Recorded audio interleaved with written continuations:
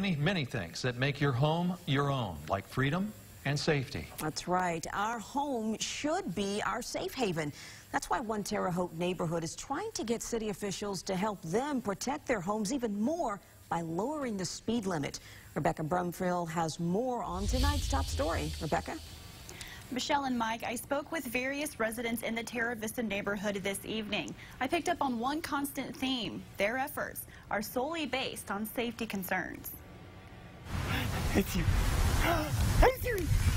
Father and daughter share giggles and kisses. It's a normal life for 2-year-old Peyton to be showered with love and to play outside in her neighborhood.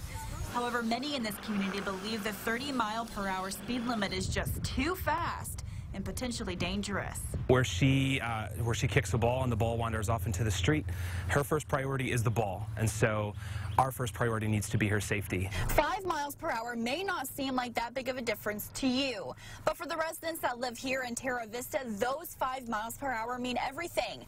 It means that their children are just that much more safe. So inside a neighborhood setting, we are about community, we're about families, and we're about building relationship, and so getting quickly around a neighborhood has never been a top priority. 30 miles per hour is the current posted speed limit for this residential area, but parents like Chris want that speed reduced to 25 miles per hour.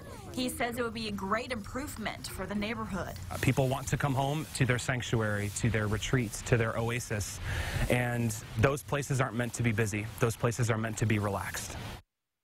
Some vocal voices from the community have already asked city officials for help, and this Thursday, the City Council will allow public comment on the issue. Michelle? All right, thanks, Rebecca, for that report. Now, while Terre Vista is seeking speed limit reductions, another part of Southern